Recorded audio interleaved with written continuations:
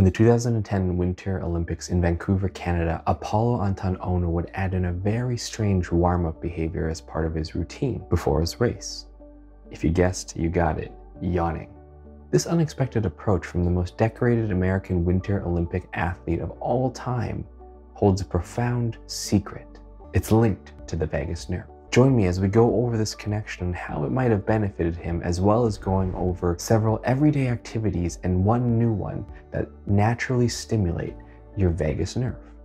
Now, do you have trouble with rumination or excessive thinking? And then does this result in a lot of anxiety, stress, a lack of sleep, or other related issues? What we're going to be going over today are a bunch of things that you likely already do in your life. And if you keep mindfully and consciously focusing on them, they have the power to make a large difference. Now, quick disclaimer, although I'm a registered psychologist, I'm not your psychologist. Remember, everything here is for educational and informational purposes only, and none of this is advice about your mental health. Please talk to your doctor or other mental health professional before trying anything in these videos or making any decisions about your health. Now let's quickly talk about the vagus nerve and then jump into these everyday activities. There are many ways to work with rumination anxiety, but today we're going to focus on body-based approaches. In another video later, I'll talk about mind and thought-based approaches to work with thinking challenges and rumination. Now, what the heck is the vagus nerve?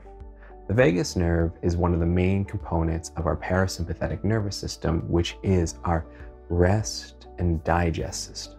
This system helps us feel calm and present and connected.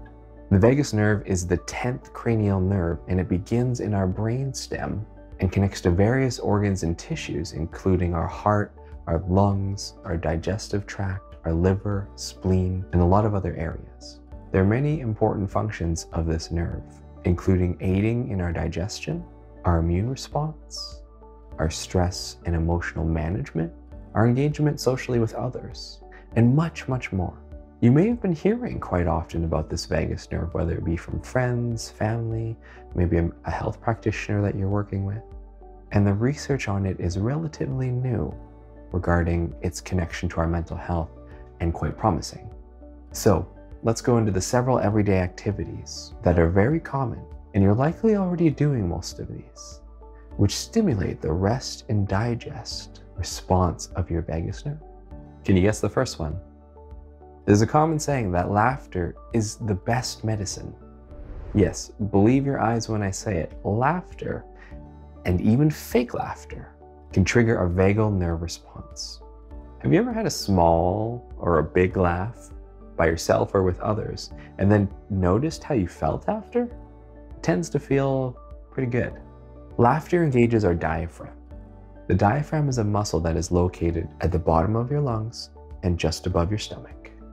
This muscle flattens when you inhale and relaxes on your exhale. If you don't know where your diaphragm is, take 3 fingers and place it above your belly button and sniff. If you didn't notice it there, sniff harder. What you might notice is that your diaphragm moves outwards on the sniff, and that's the muscle right there. The vagus nerve is connected to our diaphragm, and when we activate it, we engage in that wonderful parasympathetic nervous system, increasing a sense of calm. So in any way that you can, try to get some laughter in your day, whether it be with others or just by yourself. Maybe you watch a funny show on TV, Netflix, YouTube. Find something that makes you laugh.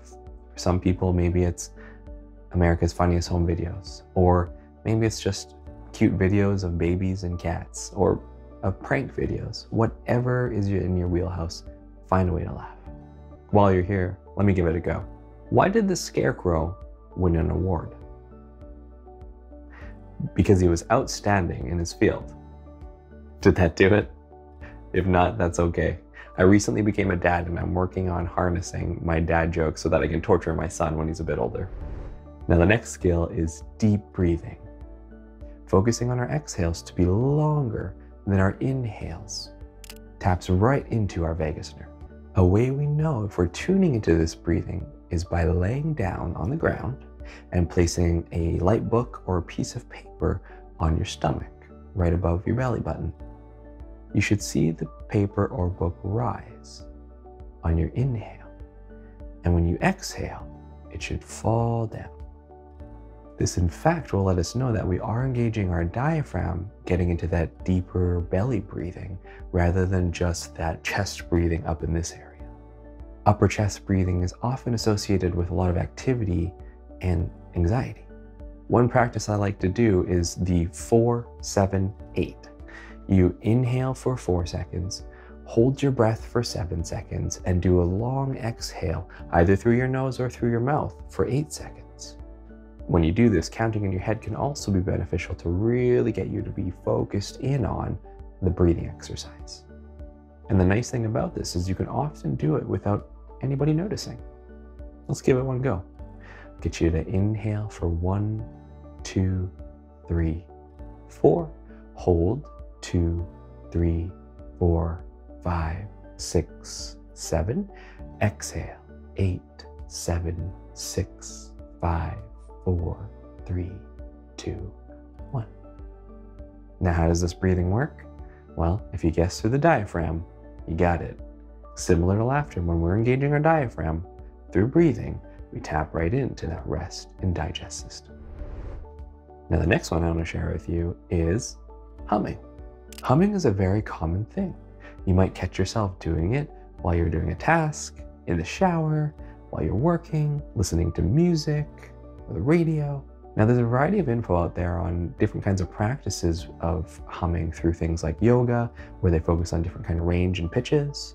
But the quick tip here is that you can add this in daily, almost at any time, usually anywhere, depending on the context, and that can help stimulate our vagus nerve. So one way I'm going to invite you to do this is make sure that you're focusing on a very low hum, very low pitch. When you practice this, you might notice that the vibration is in a lower area of your body, likely around your stomach region. And if you've been following so far, you know what that does. So try it with me for a few seconds. Maybe if it helps, take a hand and place it gently on your stomach to help you notice where the sensations are when you hum with a low pitch. What I'll invite you to do is hum, and you can imagine just the letter M repeatedly, and we'll focus with a lower pitch for a while, just like this. Now you give it a go. Now, if you didn't notice much, one thing that you can do is you can just adjust the pitch a little bit and notice what happens in your body as you do that. Check it out. I'll do a few different hums at different pitches, and I'll point to the areas that I notice it in my body as I do it.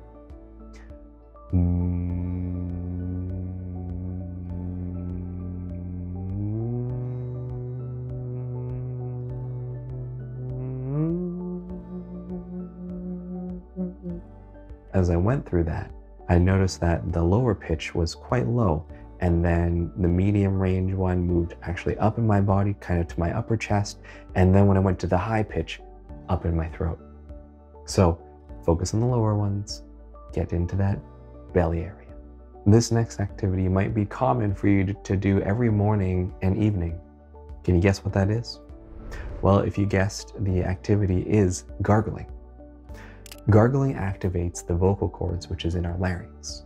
The vagus nerve is connected to this area of our throat, and the vibration of the gargling stimulates the nerve. So if you're about to go into a situation that brings some worry or some anxiety, such as public speaking, setting boundaries, or asking for something that you need, for example, head to the washroom, put a little bit of water in your mouth, and get some gargling going.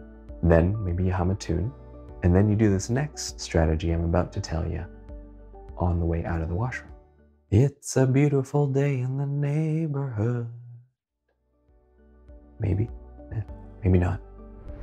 But anyways, if you guessed singing, you're right. Similar to gargling, singing activates the vagus nerve in the same way through our vocal cords. You might notice that when you sing, your heart rate may slow down, your breathing might slow down. Depending on what you're singing, of course, if it's a really big upbeat one, it might activate you, but that is not necessarily always a bad thing, because that can kind of bring energy within our body if we're feeling a bit lower. But singing can also help in those anxiety moments and make you feel a bit more connected, calm, and relaxed. So try some intentional singing, Or maybe the next time that you catch yourself singing without really noticing it, say when you're doing a task, singing in the shower, when cooking, take a moment to notice what happens in your body.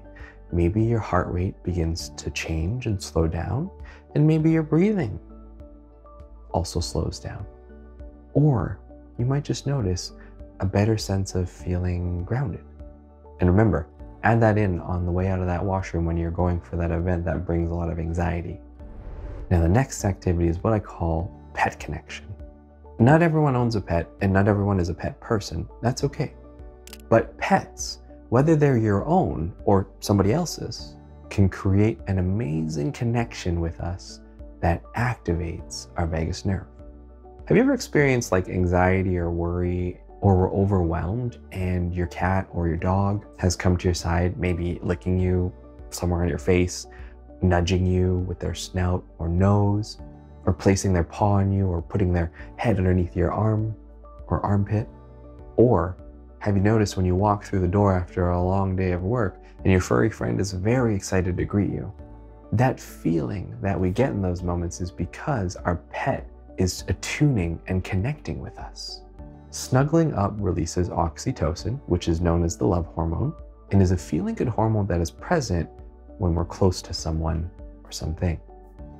That closeness can be both physical, but it doesn't necessarily have to be. This connected space activates that rest and digest system directly through your vagus nerve. And sometimes, depending on the things that we've been through in our lives, we can actually feel more safe and connected with our pets than sometimes with other people. So if that is something that you notice for yourself, I'd invite you, continue to connect with your animals to bring that calm state in your nervous system so that you can eventually, at your own pace, slowly branch out to connecting with other people that feel safe. Oh, and I forgot to mention horses. Horses are also amazing for this. They tune into our nervous system as well. So keep snuggling up. Your nervous system will thank you for it. Excuse me, sorry, that wasn't you. You're not boring me, and I'm not exactly exhausted, but quite the opposite. Remember Apollo that I was talking about at the beginning of our video? Well, he would incorporate this yawning right before his race, even if it was a forced yawning. So strange. Well, but is it? Apollo has 8 Olympic medals, including 2 gold medals. And he has said that yawning helps him let the oxygen in and get the nerves out, and it makes him feel better. Well, of course, there's more to his routine than just yawning to make him such a supreme athlete, but perhaps he's onto something. Now, one unfortunate piece with his statement is that yawning doesn't let more oxygen in. But Dr. Andrew Newberg, a neuroscientist and author of several books, encourages yawning even when you're not tired. Some explanations for this is that yawning may help us with our focus and attention. And when we're focused and more attentive to what we're doing, that definitely tunes right in to our calming system. Now, of course, more research is around this, but yawning has been quite encouraged. Take notice how you feel after you yawn. Sometimes me even saying yawn or you seeing me yawn, yawning is contagious, so you might start yawning on your own, feel a bit more tired, and that might not necessarily be a bad thing. However, one thing to consider is that excessive yawning after any particular activity or excessive yawning in general is something that you'll want to check out with your doctor, as excessive yawning can be linked to several other medical conditions. And now we're at the new activity that I want to share with you. It might be new for some of you, but maybe not for others. What it is mindful eating. Not being mindful of what you eat, although that's important too, but being present and focused when you eat. This may seem confusing, so hold on. Often when we eat, we can get into habits of eating and watching TV. Maybe we're watching something on Netflix, or we're scrolling through our phone on TikTok, Twitter, Facebook, Instagram, whatever it might be. We might be reading, we might be reading an article, reading a book, reading something on our phone, or we might be listening to music or listening to a podcast or something else that has our attention in 2 different areas at once. All of this would be multitasking, and then we are not 100% present with what we're eating. And I must confess, I'm guilty of this too sometimes. But why be present with our food? That kind of sounds boring. Well, when we're not present, we can eat too quickly and overeat. And this bypasses our stomach signal of telling us that we're full, which then can increase stress on our nervous system and can lead to digestion problems. It typically takes about 20 minutes or longer for your brain to realize it's time to put that fork down. Now, one of my former clients, he used to eat a lot of Big Macs from McDonald's. He would often eat while on the go while he was working or while he was doing any sort of activity at home, typically watching TV. He said he absolutely loved Big Macs, and I invited him then to do a little bit of mindful eating exercise with me, really just focusing on what he was doing in that moment, the taste, the smell, the look, the texture in his mouth, really just being in the moment with his food. Interestingly enough, he came to me after we gave it a go, and he let me know that he is gonna be stopping eating Big Macs and doing his best to stop eating Big Macs. The reason is because he really noticed as he was mindfully eating how salty it was and how it kind of made him a bit repulsed and a bit disgusted, whereas before he didn't pay attention to any of that. It was quite something. Several months later, he still remained not eating Big Macs, so I was pretty impressed. When we eat mindfully, like I mentioned, focusing on how the food smells, how it tastes, how it feels in our mouth with the texture, we slow down the speed of how we eat, allowing our stomachs to digest properly, allowing the vagus nerve to send signals from our stomach to our brain to let us know we're full. And this allows our digestive system to work optimally without it being overloaded with too much food too fast. And you'll know if you've eaten too much too quickly. It's also often pretty uncomfortable. Maybe you feel bloated, maybe you have an upset stomach, you might feel a little bit sick or nauseous. Again, guilty of it, so I'm constantly working on mindful eating too. So give it a try. The next time you have a snack or a meal, let's say you sit down and you spend about 10 minutes typically eating. You don't have to do it the whole time. Give it a go. Maybe try 30 seconds to a minute of really just focusing in. All information is good information, and you're going to gather a lot of data from that and decide how you want to do this kind of activity moving forward. Now, if you incorporate these regular activities into your day-to-day life, you'll continue to activate your vagus nerve and continue to increase a sense of calmness. Now, of course, it takes practice like anything. For example, when we lift weights at the gym, you have to keep going back over and over again to be able to increase the weights that you're lifting, reduce how your muscles get fatigued, and it doesn't happen after one time where you can go from lifting 5 pounds all the way up to say 20 pounds. The more you do these kinds of exercises, the more that you are doing weightlifting for your brain muscle. And that might invite a stronger sense of well-being in your day-to-day life. Now, to continue your vagus nerve journey, check out this more technical video that I created, and it's about a quick 1-minute exercise that stimulates your vagus nerve that you can do pretty much anywhere at any time, just by gently moving your eyes. Remember, if this was helpful and you enjoyed what you saw today, please hit that like button, subscribe to my channel, and enable notifications for more videos on the vagus nerve, mental health, trauma, and psychology. Thank you so much for watching, and I hope you have a great day. Take good care, and I'll see you in the next video.